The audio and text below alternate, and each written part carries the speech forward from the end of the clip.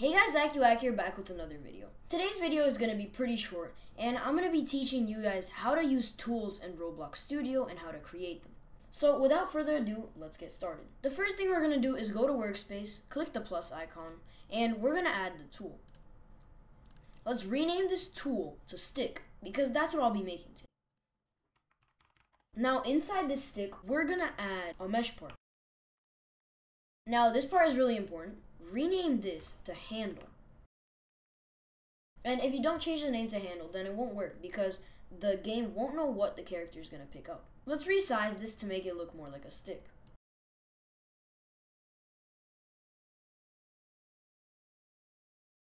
There, I think that's good enough. This is going to be pretty basic. You can do anything you want. For example, a blaster, an iPhone, or really anything that you need for your game. Okay, now there are two ways to store our tool in ROBLOX Studio.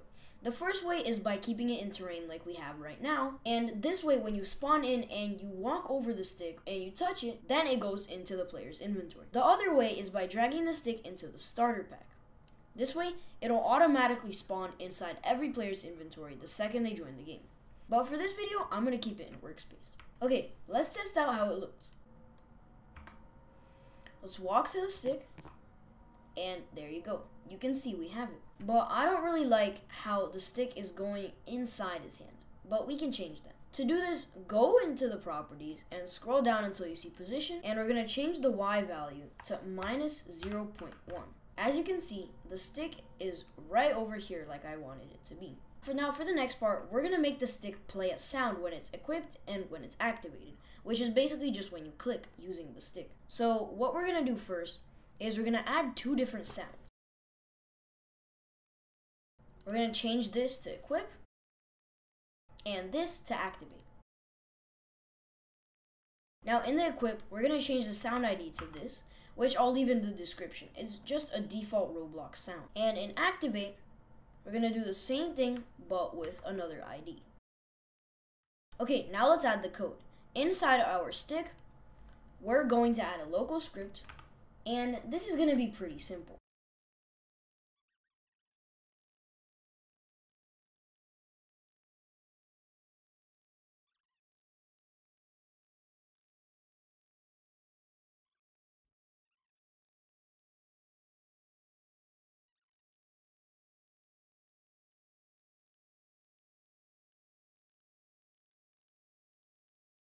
Okay, now let's test it out. Strange, when I equip it or activate it, a sound doesn't play, but I think I know why. We just forgot to put these two sounds into the handle. Okay, now let's test it out again.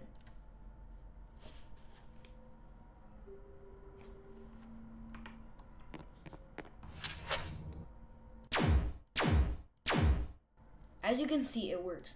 Now, obviously, this sound is not really meant for a stick, but you can put whatever sound you want, and you can create your own sounds too. Okay guys, that's it for today's video. Don't forget to like and subscribe, and I'll see you next time.